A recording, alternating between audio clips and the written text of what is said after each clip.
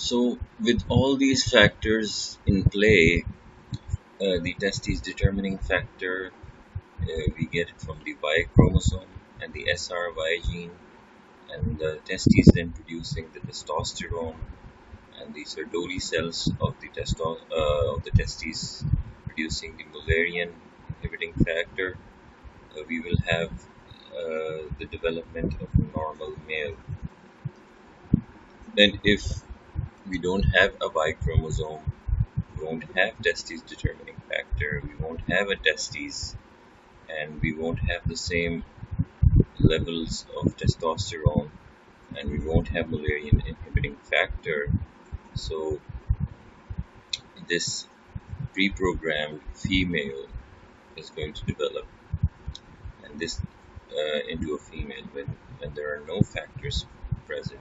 None of these factors, the TDF, the testosterone, the MIF, when they are not present, then this development will normally proceed, and this embryo will develop normally into a female. So in order to develop a normal male with the normal male reproductive structures, you need all these factors.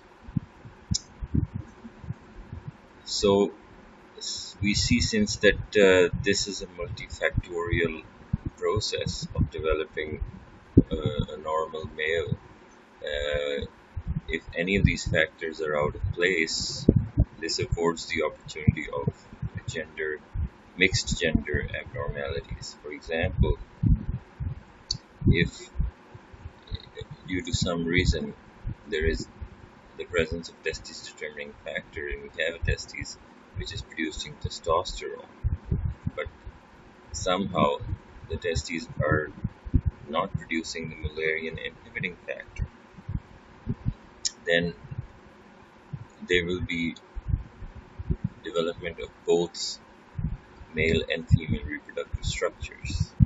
There will be venous scrotum, prostate, seminal vesicles, as well as the fallopian tube, the uterus, the cervix, and the vagina. So we will have the different kinds of abnormalities, mixed gender abnormalities, and there can be a number of combinations of this depending on what factor is out of place. So since we've covered the development of the gonad, testes, and the ovaries, the next video will be on how these gonads produce their gametes. Thank you.